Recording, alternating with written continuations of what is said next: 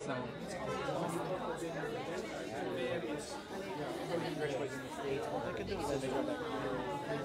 She didn't know when she was coming back. So when she finally decided she was coming back, she bought her ticket. They asked me to make a reservation for her. I said, Hi, everybody. Don't you wish you were on Saba? We're streaming live from Lambie's Place on the island of Saba with Shea Booba as our host, and we'll be ready in just about 2 minutes. Thanks for coming in.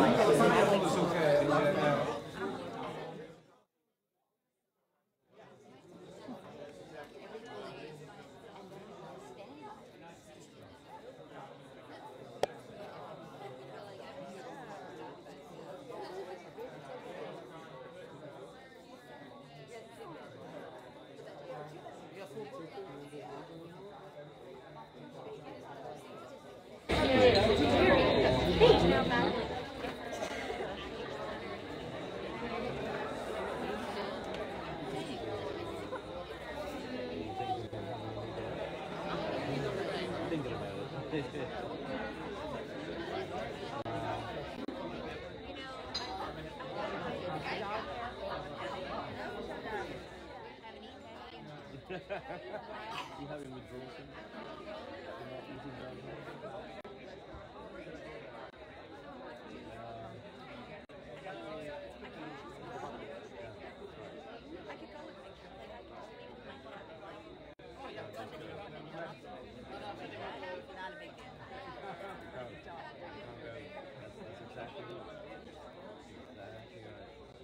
And you did a great job with responsibility for exactly the same reason.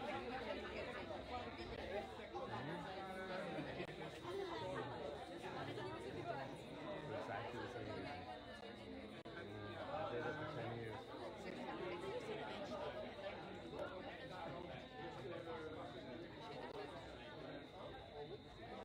Maybe when we're in the holiday, you can not go there.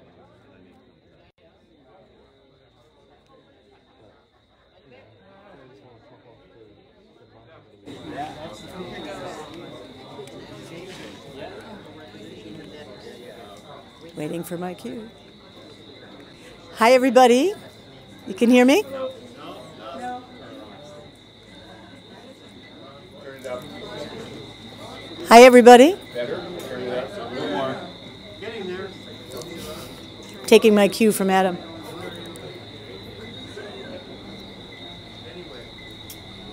Hi, everybody. Oop, there we go.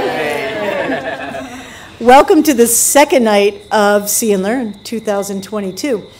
We are ready to start, so as some of you know, that begins with a click.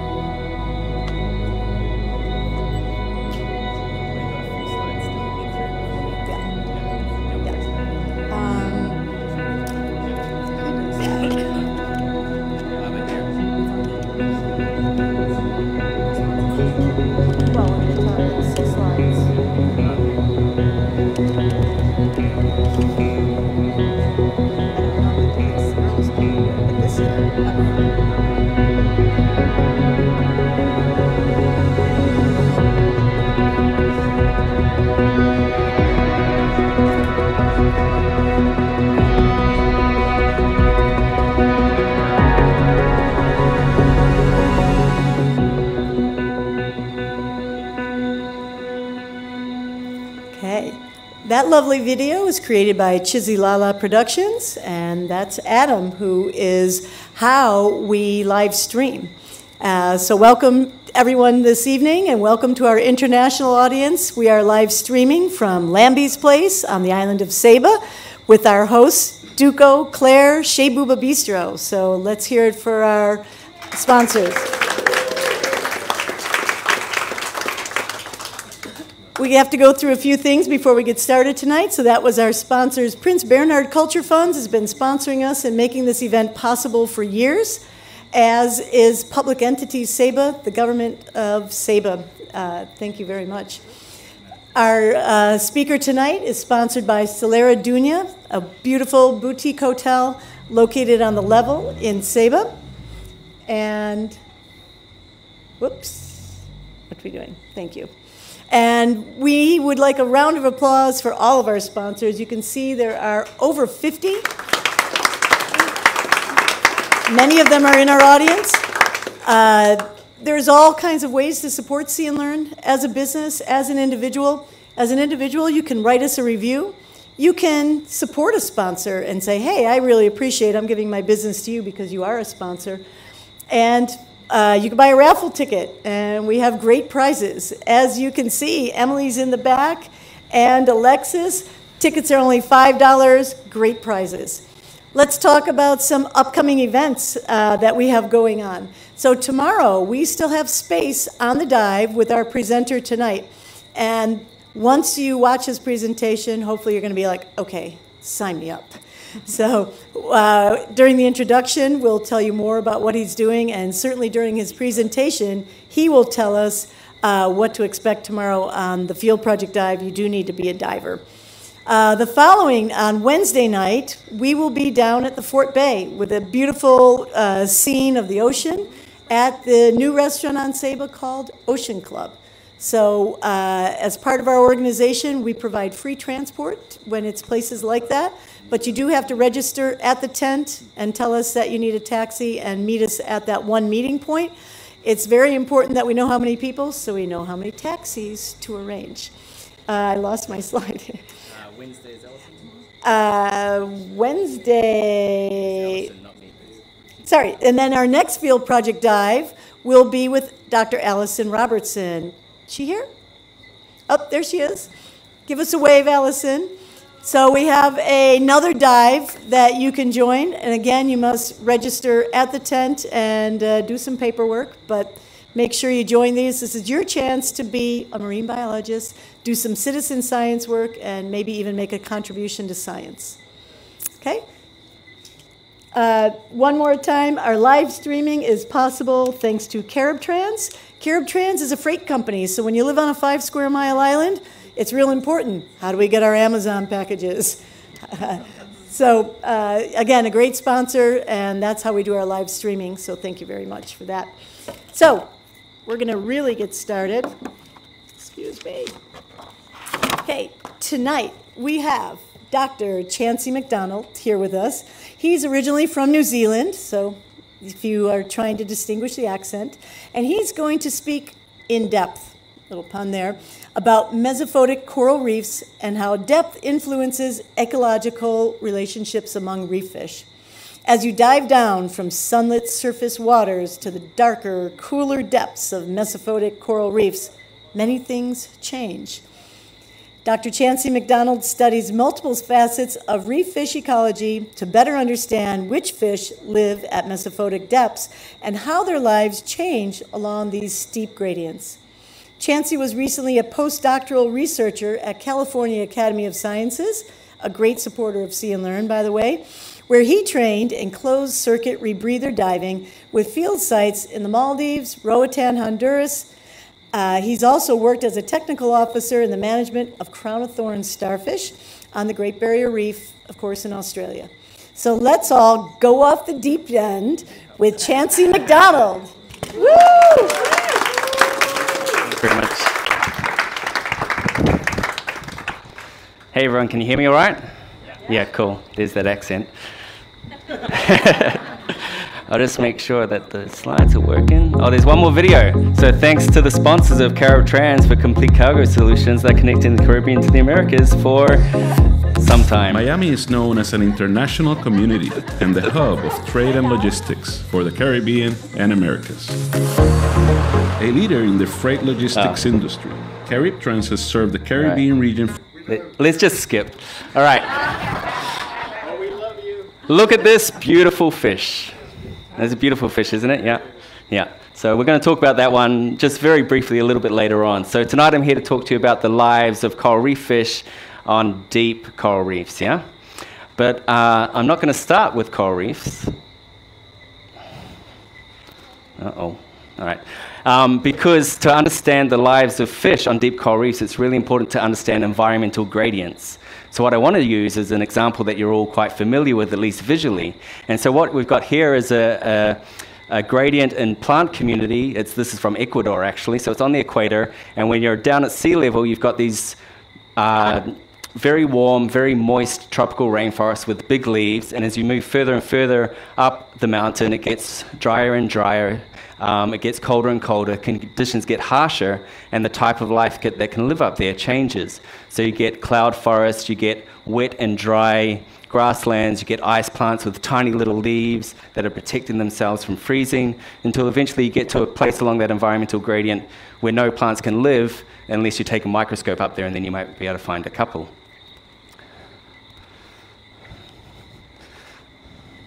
Right, so another environmental gradient that you're also very familiar with is this latitudinal gradient in temperature.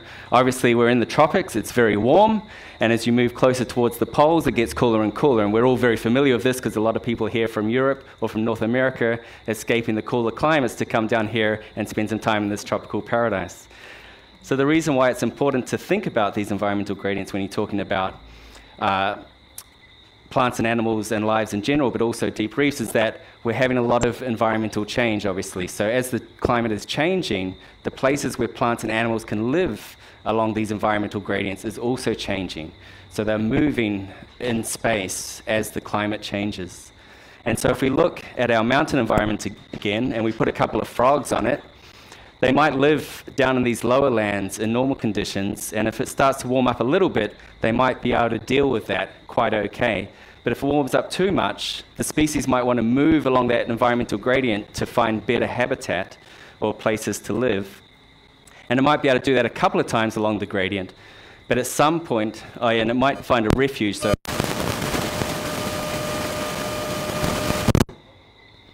is that, yep. Okay, a habitat that is not necessarily ideal for it, but it can still live there. So it's some kind of refuge for that frog. But if it tries to move too far along that gradient, it might go too far, right? And then it can't persist anymore, it can't survive. And so this point between a refuge and going too far along an environmental gradient, in this case going up the mountain, is what we call a range limit.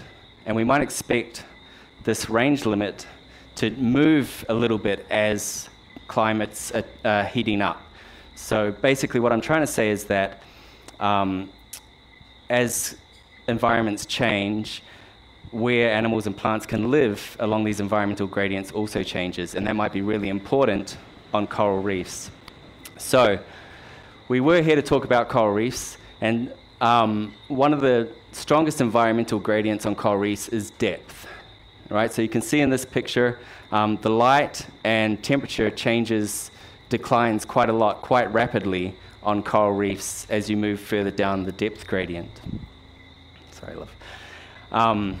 And so that means that animals and plants that rely on sunlight to make their energy also decrease as you move further down that environmental gradient of depth. And so corals are one of those animals that relies a lot on sunlight for their energy to survive. And so in the shallow coral reef environments, you get a lot of different types of corals that are really abundant. And as you move further down the environmental gradient of depth, you have fewer corals and fewer types of corals as well. And that's important because the fish that use these corals as habitat and food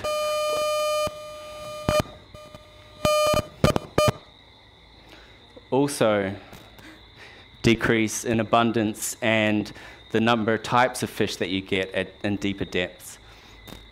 He's just going to pass up this microphone. Yeah, okay, cool.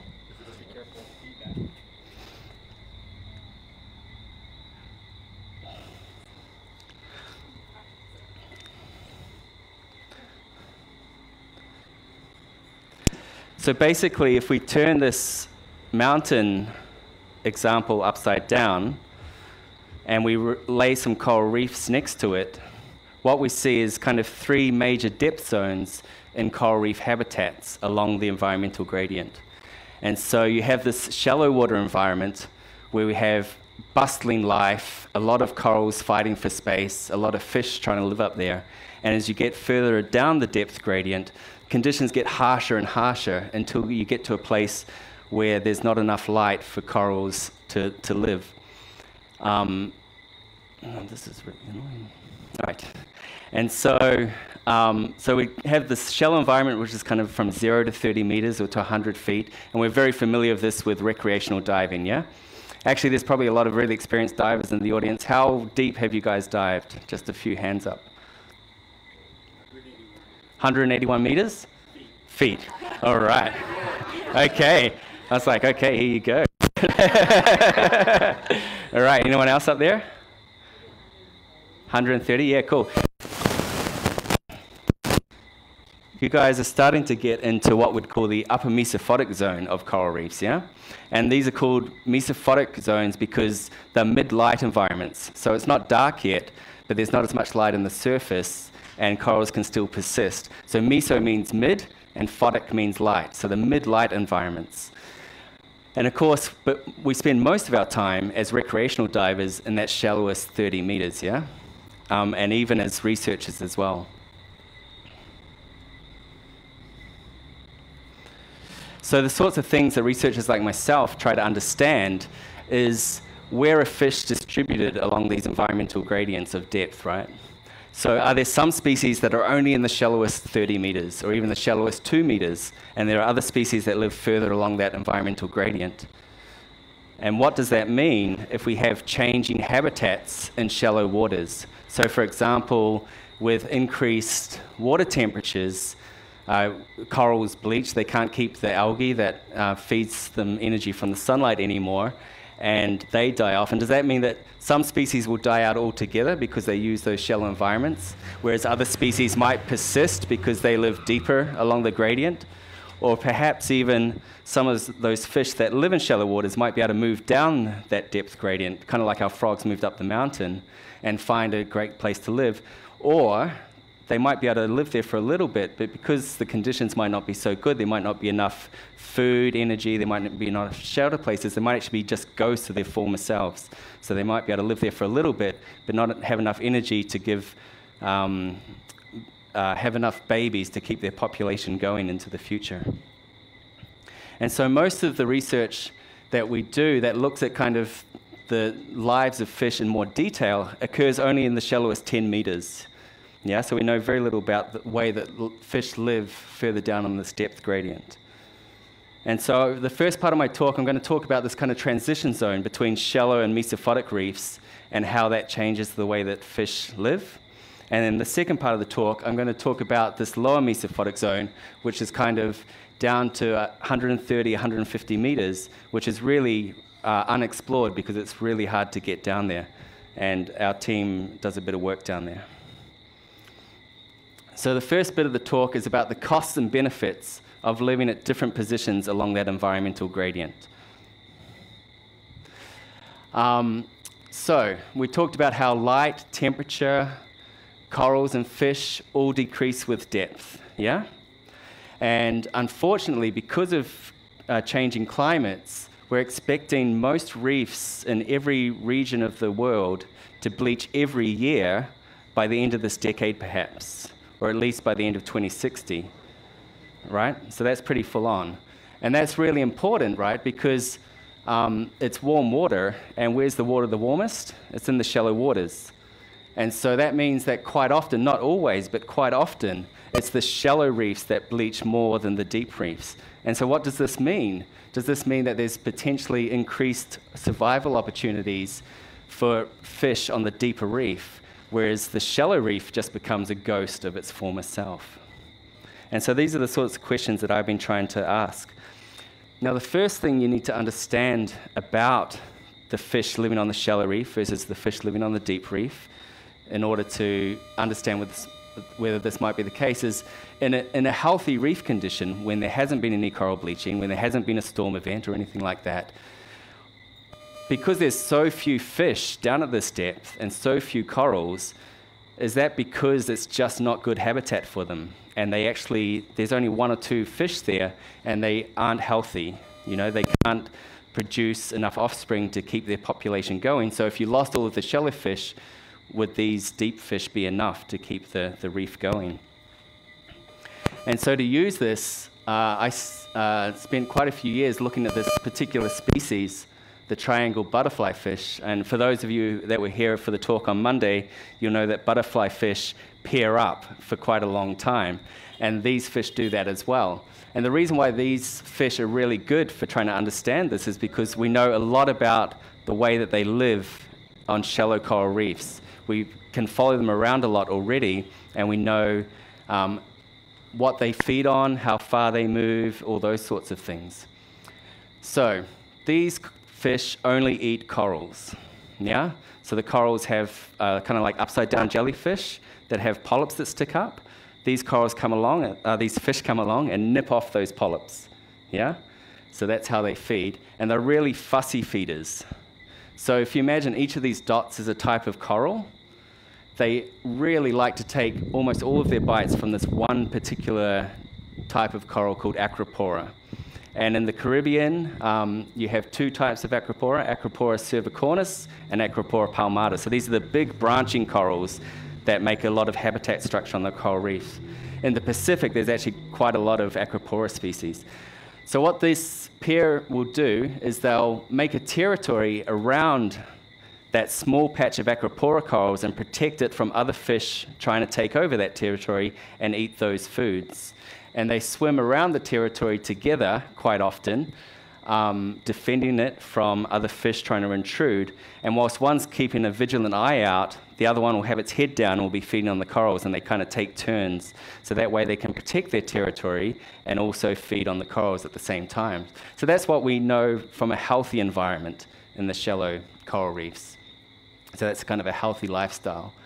But we know that they also can have an unhealthy lifestyle, even in the shallows. So if you have coral bleaching or a storm event or something like that, and you lose that Acropora coral, that big green one that they really liked eating, what they have to do is they have to expand their territory to take up more space so that they can get the same amount of food, because the food just isn't as dense. There's not as many shops in the block anymore, so you have to go 6 blocks over to get your food. And so what they do is they still go around their territory, but they spend less time together because they're trying to defend more territorial space from other fish coming in. And that means that they actually spend less time feeding because they're spending more time defending their territories from other fish. And they actually feed on these other types of corals that quite potentially aren't as nutritious for them. They're not giving them as much energy. And so quite often the fish will actually die, unfortunately, in these environments because they're not getting enough energy. And even when you can still see them on the reef, they're quite often not in good condition. So if you look more closely at the fish, if you look at the amount of energy it puts into its offspring, or the amount of energy it stores in reserves for those bad times, or just how heavy they are or how big they are, they're not as healthy as those fish that have those really good, healthy resources.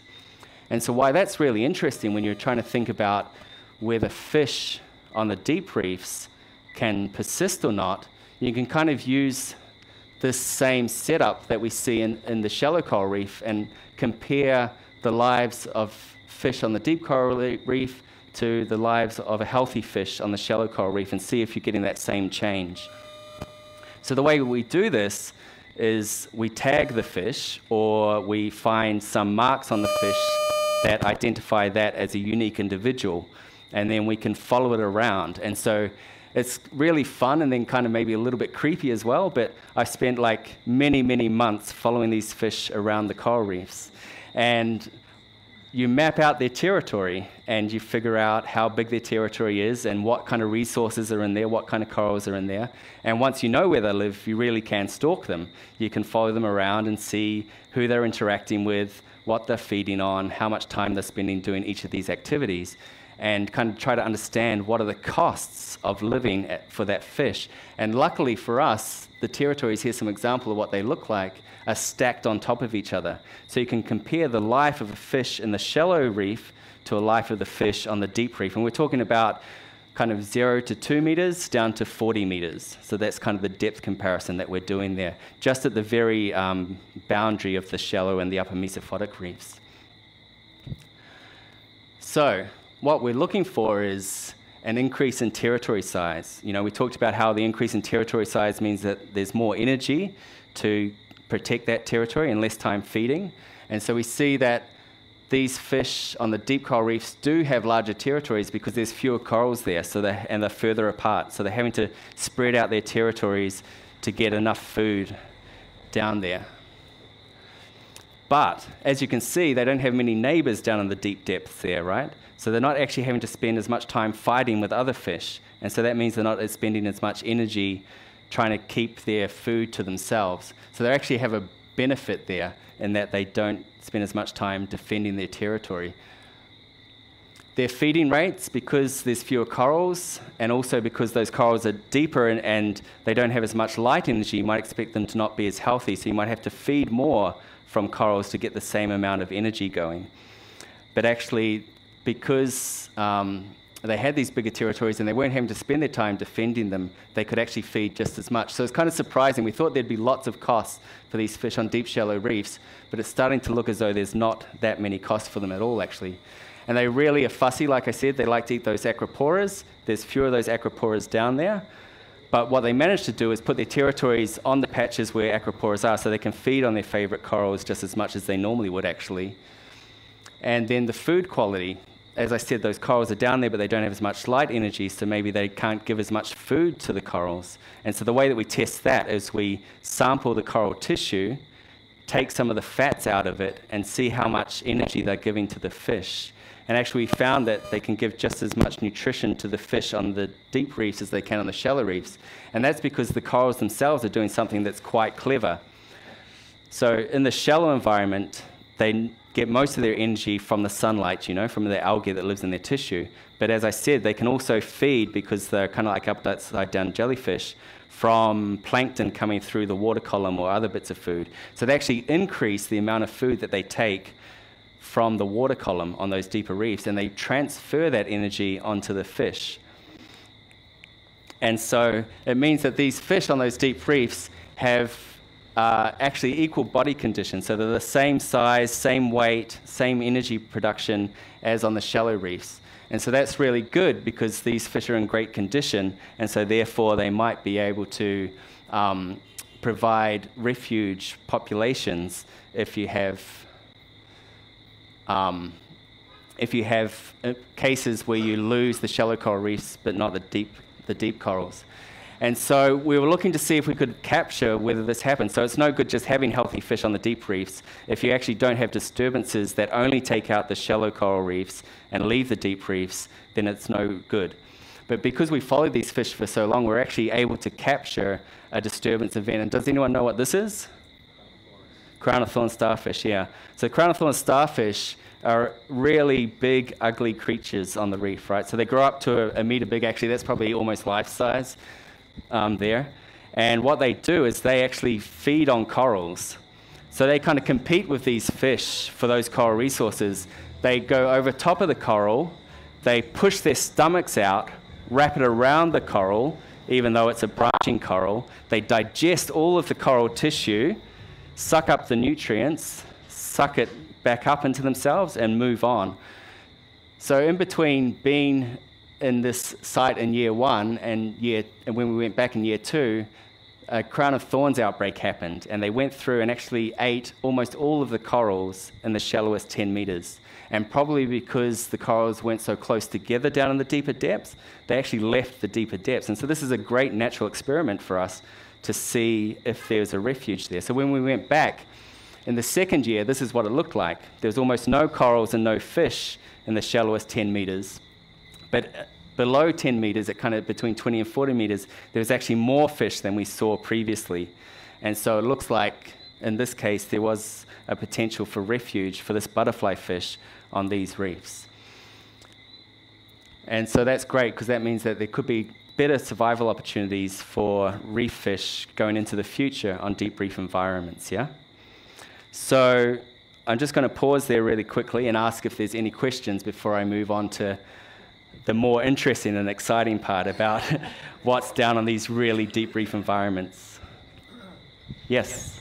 Have you modeled how rising sea levels will affect the health of coral reefs and the fish that live in Yeah, we haven't done that so much, but more what we have started to do is look at historic sea level rises, right? So we know around Sabre, the island, there's a lot of drop-offs just off the island where the sea level used to be, you know, between 30 and 60 meters lower than it is now at different periods in history. And so we more are looking at sea level in that aspect to see how past sea level might have created how much habitat is available for coral reefs in different environments, and whether the past sea level habitat has an influence on modern fish distributions. Yeah, but that's a really interesting question. It'd be good to do that. Yes?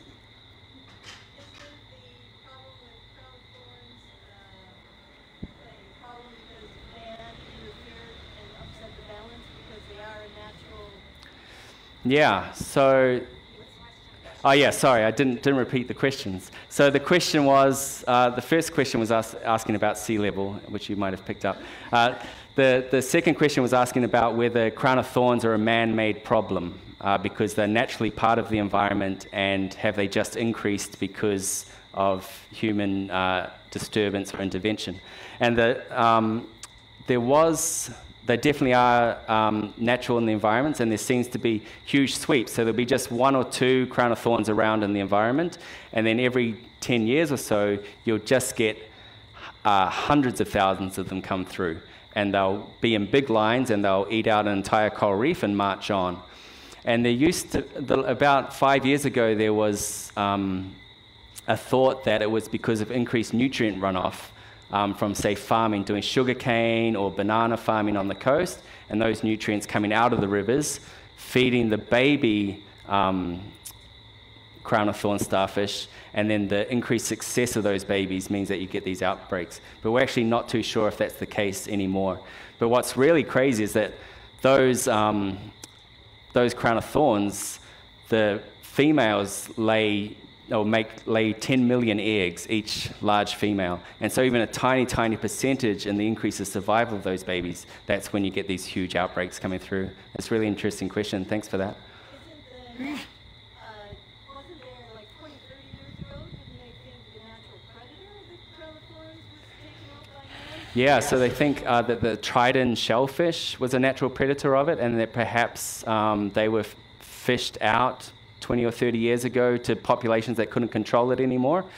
And again, we don't really have, it's a theory at the moment, and we don't have strong evidence to back that up, but it's one of the leading theories. And what we are starting to see is that there's more and more fish, kind of like lionfish actually, there's more and more fish starting to feed on crown of thorns now that they're becoming a big problem again. So they're kind of hoping that fish might help to keep them in check. Yeah, really nice questions about the crown of thorns, thanks.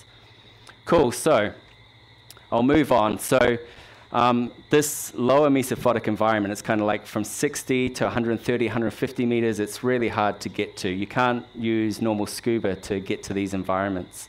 I'm just going to have to go over to this side again. Sorry, the clicker doesn't work.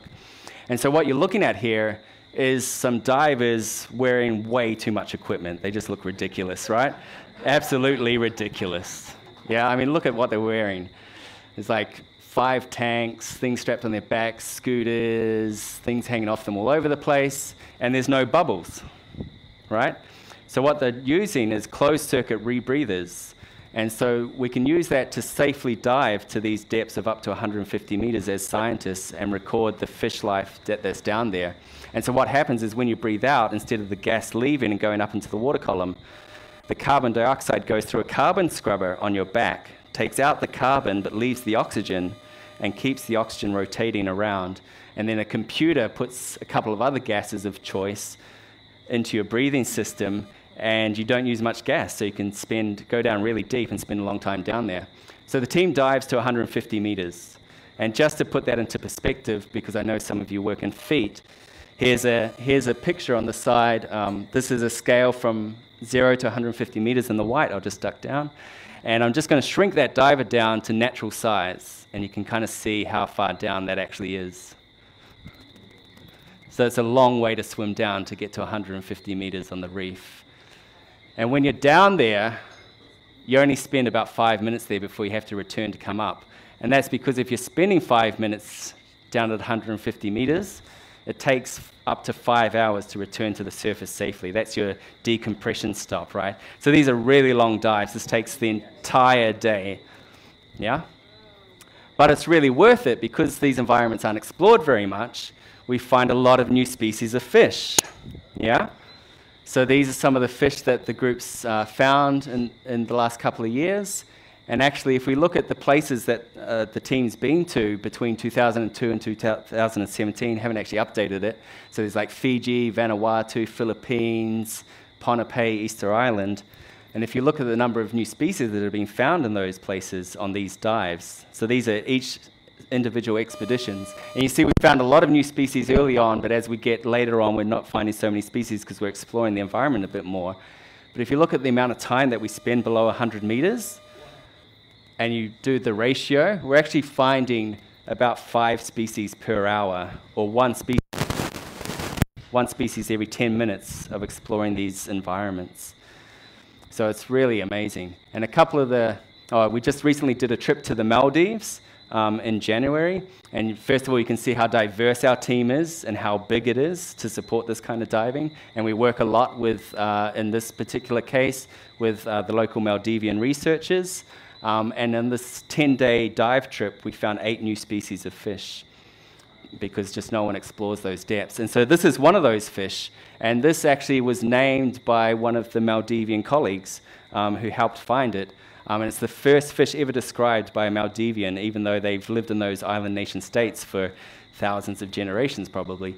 And it's called Finifema in the local Maldivian language, which means beautiful rose.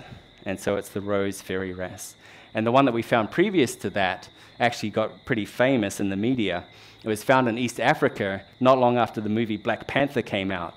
And it's got this beautiful purple color that reminded the team of vibranium in that Black Panther movie. So it's called the vibranium fairy wrasse. And its scientific name is Wakanda. Yeah? So a little shout out to that. So what we do with those 5 hours coming back up, though, is we have all this time to explore that entire depth gradient of coral reefs and see what's living there. And so these red dots on the map there are places that we've collected data from. And so every like 20 or 30 meters up that reef, we count how many fish are there and what types of fish are there. And so that means we can answer some really big questions. We also record information about the habitat itself. And so one of the things that we've been able to do, what you're looking at here is plastic trash on the reef below 100 meters, right, where almost no humans have ever been.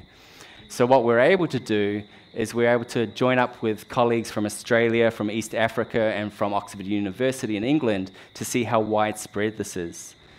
And so what you're looking at here is each circle is a place that we surveyed with these teams here, and the size of the circle is how much trash there is in 1 kilometer squared. And you can see some locations have more than others, but what I want you to look at is that the dark blue is mesophotic reefs, so below 30 meters, and the light blue is shallow reefs above 30 meters. And so for more than half of the locations that we surveyed, there's more trash on mesophotic reefs than there is on shallow coral reefs. And so even though there might be increased opportunities for fish and life down there in the future, they're definitely not untouched environments. And actually, a lot of this trash came from, you're looking at the light pink here in these circles, is fishing gear. So a lot of it comes from fishing gear that's left over. And then the dark purple you can see in a couple of places like East Africa and the Philippines where the populations are a bit higher. There's a lot of consumer plastics. So plastic bags, plastic drinking bottles, takeaway cups, chippy packages, things like that. But getting back to the fish, and this is the last thing that I'm kind of looking at today, is one of the other big scale things that we've been able to look at with this data set is whether the patterns that we see in shallow coral reefs also occur in deep coral reefs. So what you're looking at here is the red triangle is what we call the coral triangle. So it covers Northern Australia, Papua New Guinea, Indonesia, Philippines, more or less. And there's more fish there and more corals there than anywhere else in the world. So that's what those red dots there. Those red dots are showing you that there's about 600 species of fish in those coral reefs. And as you move to the east or to the west of that area, you get fewer and fewer species of fish. But the problem is that most of this research occurs only with shallow water data, more or less. So it doesn't incorporate depth that much. So what we wanted to do is see whether the same pattern occurs on deep coral reefs. And so this is data from our surveys, and you can see the coral triangle there, and you can see that pattern's pretty much there, right? As you move further away from the coral triangle towards the Caribbean and into the Atlantic, you get fewer and fewer fish. But as you go down to the upper mesophotic reef, that pattern's still there a little bit, but it's kind of not as strong. And by the time you get to the lower mesophotic reef, that pattern's not there at all. So what this means is that if you're looking in the shallow reef environments and you're comparing Philippines, you're going to get a lot more fish species in the Philippines than in Saba. But if you're on the deep reefs, you're actually going to get a very similar number of species. And so that means that there could be entirely different processes or like environmental controls informing what kind of fish can live in shallow and deep reefs in these different places. And that's really interesting. And so this is the last little bit that I'm going to show you. So bear with me. This is a graph of the diversity of fish species in the Pacific and the diversity of fish species in the Atlantic. And here you're talking about 0 meters, and here you're talking about 130 meters on each of them.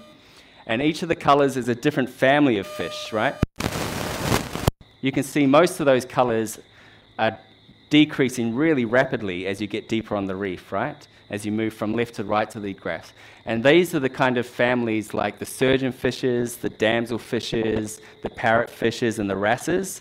So most of those are all decreasing on the reef, but you can see those dark blue bars.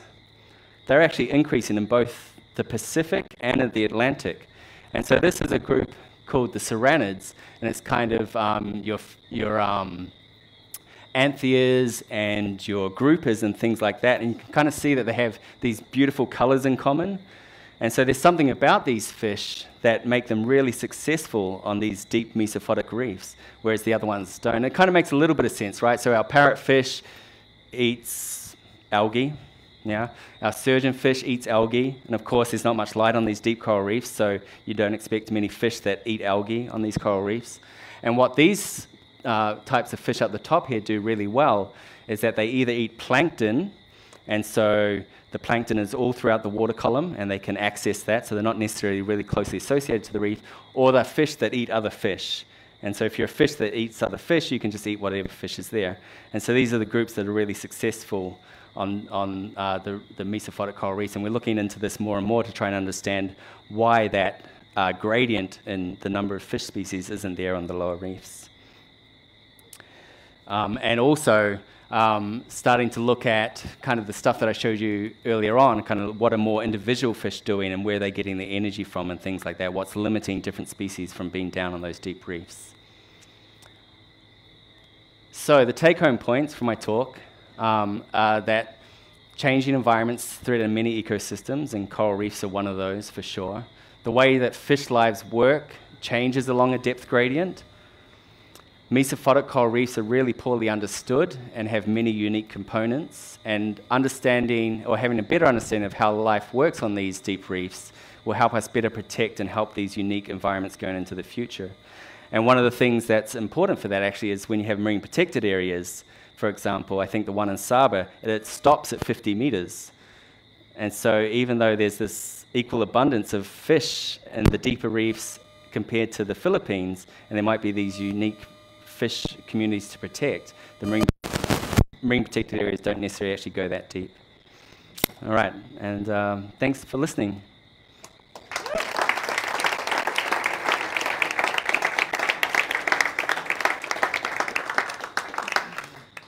And I'm happy to take any questions.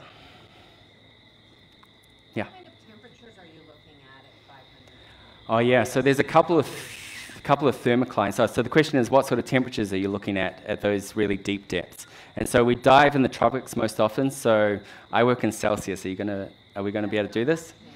You're Canadian? All right, we can do this. Yeah. So quite often it's like 27 to 29 degrees Celsius at the surface, and you get to about 60 meters, and then it drops off really quickly to about maybe 19 degrees. And actually, this is where we see the biggest change in fish communities, is when that temperature drops all of a sudden, and there's this thermal layer. And then quite often when you get down even deeper, say about 100 meters or 120 meters, it will drop again and sometimes get as low as 12 degrees.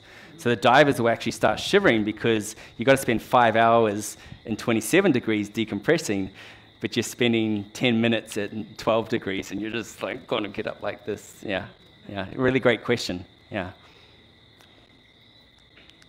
Yes, in the black.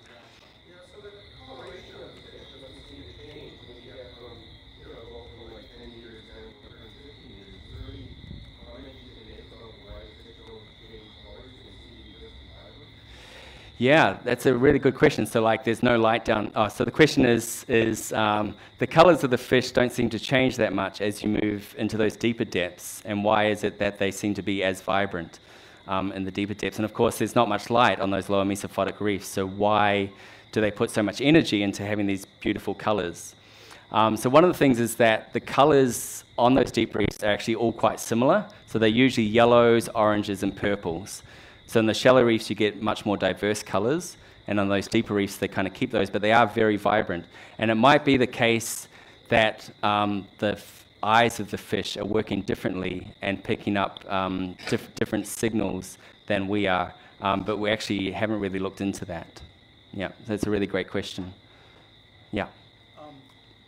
Have you considered using submersibles, or is Yeah.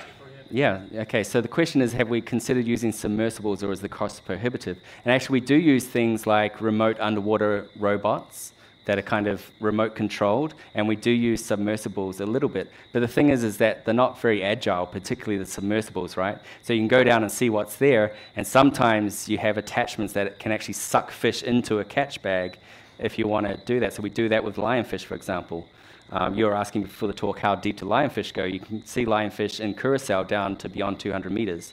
And we actually, some of my colleagues take submarines down there and they suck them into a catch bag so we can see what they're feeding and what they're eating and things like that. And then with the remote underwater vehicles, they're a bit smaller and a bit more mobile, and you can see what's there, but you still kind of like look around and you don't have that same knowledge and dexterity that a diver has.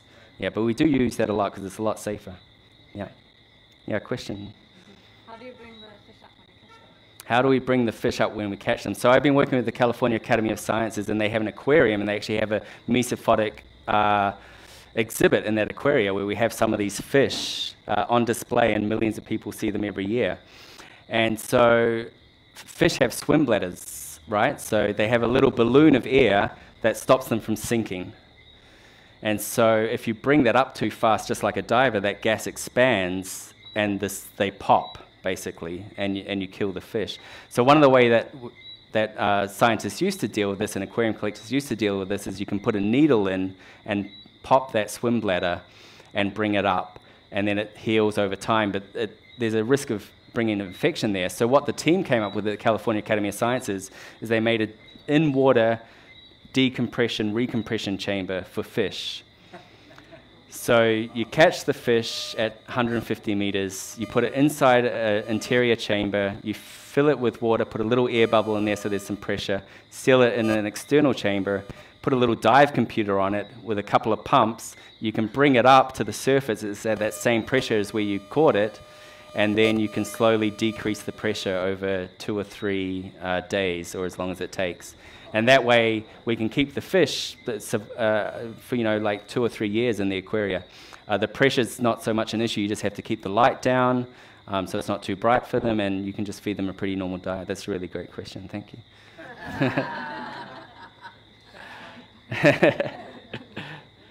Cool. Yeah. Yeah. So I'm hoping that you're all closed-circuit rebreather divers because I brought 10 of them with me. No, we probably won't go that deep, right? So I don't know whether people are going to be on air or on nitrox. That'll be up to the people who join us. And what we'll probably do is we'll probably do a comparison between, say, 25 meters and 2 meters. And that kind of last graph that I showed you of the different colors and the different families of fish, we'll kind of be doing that. We'll be looking to see what different families are more abundant in those shallow and deeper depths, and also how some of the forms of those change. So how does some of the shape of those fish change? Yeah. Cool. Any other questions? Or should we wrap it up? Great. Thanks for coming out.